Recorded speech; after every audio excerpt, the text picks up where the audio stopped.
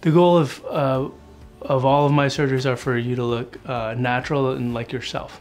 You want to be comfortable with your body and how you interact with the world. It's always jarring if somebody has a dramatic surgery and it looks out of place. And so you want good harmony between all of your facial features. You want your nose to look like you could have been born with it, and nobody would take a second look other than to tell you, how beautiful you are.